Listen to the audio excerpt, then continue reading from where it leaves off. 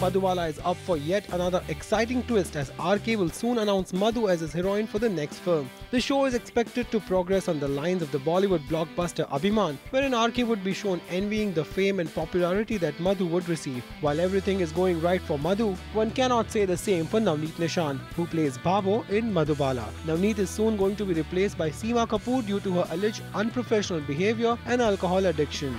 Pammi Pyarelal, that is soon going off-air in the first week of October to make way for Sanskaar, will soon be back on TV in the end of November with a new season. However, sources claim that the show won't return as a daily but as a bi-weekly in November. Meanwhile, adding to the list of shows ready to slug it out in the TRP race are Anil Kapoors 24 that goes on air from 4th October, Mallika Sherwats The Bachelorette India, and the new political drama Des Ki Beti Nandini. Only time will tell which one of these three shows will survive the big gamble on the small screen.